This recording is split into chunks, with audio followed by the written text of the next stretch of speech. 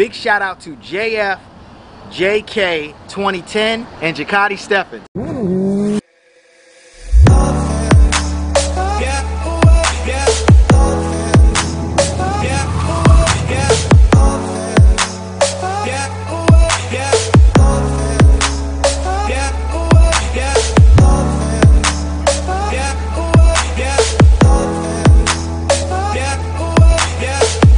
What's going on, guys? RoadKingSino here, bringing you another episode of the Dirty Left Shoe Chronicles. You dig? Big shout out to JF, JK 2010, and Jakati Steffens.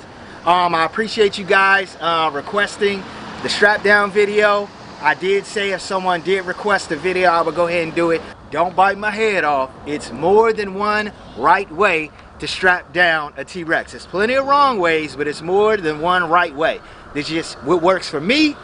Others, they might do it a little different. Everybody's trailer set up a little different. So without further ado, let's hop right into it, okay? First thing I like to do, everything I'm gonna use as far as the straps go, I like to have laid out, okay? So let me show you what I got going on. I like to use these crank type straps. Some people like to use pull straps. Me, I like the crank type straps because I feel like you could put a little bit more tension on whatever you're strapping down, and I feel like you have a better chance of non-failure versus a pull strap. I have had some issues with pull straps in the past, so I'm going with crank straps. These happen to be Rhino USA straps. I've had these for a while now. I use these to transport my motorcycles and things like that. I've never had any issues with them yet. You should have your own straps if you're already transporting your T-Rex. If you don't have straps, I would just recommend just finding you a nice heavy duty crank strap and making sure you get at least 4 of them. That's just my opinion. You can strap them down with less than 4 if you choose. Me, I like to have 4 points of contact on the majority of things that I'm doing, unless I'm kind of out and I only have a couple straps and I just got to make it a short distance. So I got 4 crank straps here, and I got these hook and loops. These hook and loops make it a little easier a lot of times because you don't have to hook right around your frame in different parts of your T-Rex, bike, where have you, that you want to protect. So the hook and loops make it easy to where you can just hook it around whatever part, you know, solid part hopefully, that you're going to use. And it's multiple ways you can do it. And you'll see once I strap it down. But you can go this way. You can slide it all the way through. It's just a couple variations that you can go when you're using the hook and loop. So I'll definitely be using the hook and loops in the back. I'm not sure if I'm going to use them in the front yet. It just depends on where I'm going to be mounting it at. After I had these straps laid out, what I like to do is lay them out in the trailer at the strapping points, at the mounting points to where I'm going to be strapping the T-Rex down at. For the purpose of this video, I went ahead and removed the bed and everything just so you can get a clear picture of what I'm doing here. And I also moved my T-Rex back because more light can come in here. It's a little dark inside the trailer, but every trailer, you know, depending on how you got it built and whatnot, every trailer should be equipped with D-rings in various places. It just depends on where it's at in your trailer. I happen to have a few in here. Normally I would take and I would push this T-Rex and have it kind of centered to where the wheel welds are at, just to kind of give an even distribution of weight. But again, for the purposes of this video, I'm trying to bring as much light in here as possible so you guys can see everything. So I kind of got it back a little bit, but nevertheless, I got my D-rings right here in the rear. I have my D-rings located up front as well, with the straps in place. For this particular method, I'm not going to use the hook and loop straps on here, just because the position that I'm going to be strapping this down at. And I have used the hook and loops in the front before. I've also used just a regular hook on, you know, the suspension. So tell you what, you can never have too many of these, okay? Too many rags or too much blue painter's tape. So when in doubt, if you feel like you're going to scratch something up or anything like that, just go ahead, man, and put a little bit on it. It's not going to hurt it, okay? I assure you. I'm just going to get the front set up, and then we'll go to the back. I'll get that set up, strapped down, and then we'll strap down the front, okay? I don't know if that confused you guys, but you get what I'm saying. You'll see it. So what I like to do is these crank straps, I like to have the crank strap in the position to where I'm pulling down towards the D-ring. If you were using pull straps, you'll be pulling up on it. But for crank straps, I'm cranking it down towards the D-ring. I just feel like it feels like it gives me a better anchor. Whether it does or doesn't, I don't have any, you know, scientific proof to show it or whatever. It's just how I do it. Some people, they go the opposite way, but I just recommend kind of going this way. It's a little easier for me. And I do that with all my straps. First thing I'm gonna go ahead and do, put my cloth over my arm. I'm using the top arm for this. And these particular straps that I'm using have these clips on them. When you're using like cloths and rags to protect things, it's hard for this to get around it. No big deal, because the key is you're trying to have tension on this strap. So as long as the tension is there, the hook's not going to come loose. Try and keep your straps as straight as possible, guys. That'll help a lot too. Okay, we're going to go up and behind it. No particular reason. It's just to keep this strap straight. Okay? And it looks like I'll be able to squeeze a little bit of the cloth in there. You can do that any way you want to do it. You know, the key is to get it there in a safe manner. Then we're going to go ahead, just put a little tension on it. Nothing big, okay? Just a little tension on it. I'll set the other one up the same way.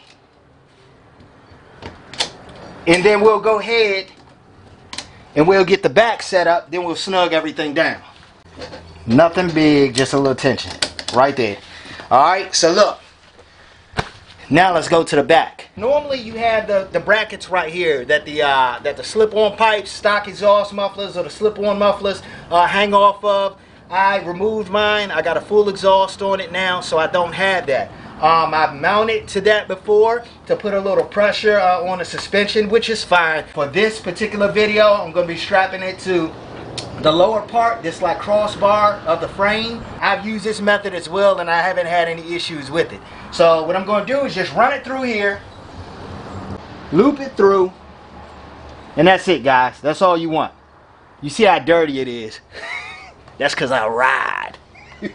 Crank closest to the D-ring that's located on the floor, which is a stationary mounting point. Then the only thing I'm going to do is take these two, run this through here, put a little tension on it. That's it right now. Let me set the other side up. Pull this through, guys. You're just going to see me crank down a little bit. Alright, so now I can start putting a little more tension on it. Pulling it back just a little bit. You see I got a good amount of tension there. Alright, so that's probably good. I'll come back to it and check it in a minute. Put a slip knot in it for now.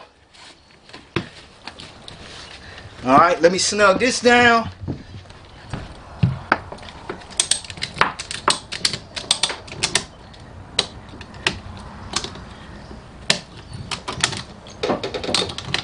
Alright. Think we're good. Bam. Alright. We just pull on this a little bit. Pull on this a little bit. We're pretty snug. Now let's go snug down the front. Now, the back is pulling on it. And this would be the same method if you were strapping down the front first. The front would be pulling on it. So the back is pulling backwards. The front theoretically is pulling forward. Now look how much tension that already has on it. I don't need a whole lot more on this strap. You know what I mean? Just enough tension on there. So it's tight here. It's tight in the back. And it's the same way on both sides. So let's go ahead and just snug it up a little bit. That's about it. Lock it in place. A lot of these crank straps you lock in place after you have it where you want it. So this piece should be all the way down and locked right here in this notch. I don't know if you can see that, but in this notch, okay? Same thing on this side, guys. We just got to snug it up just a little bit. Just a little bit, guys. That's it. Throw your little knot in it, or whatever you do with the rest, and you're good. Go back, check your straps, check every strap. Make sure you got plenty of tension on it. Some people chalk their wheels too. Sometimes I just put a chalk in the back. Sometimes I let it ride. It just depends. In this case, obviously, I'm not going to put a chalk in there. I'm just kind of showing you guys this for the purpose of the video. So let me go check the back straps. Make sure they got some tension on it, and we're done. Plenty of tension. Plenty of tension. And do not hammer me because how dirty my T-Rex is. I was just riding the other day, tuning this thing and doing a whole lot of other little stuff. So, you know what I mean? For you cats that all you do is keep your T-Rex spotless and squeaky clean, hey look, I could just tell you mine is clean sometimes, but I ride mine. You dig? Again guys, there's a few ways that you can strap down your T-Rex. This happens to be how I strap down mine. Feel free to leave in the comment section below and let me know what you think. Let me know how you might strap yours down. I hope you enjoyed this video. If you haven't done so already, make sure you comment, like, subscribe, most of all share. Big shout out to my T-Rex family out there. I'll catch you guys in the next one. Peace.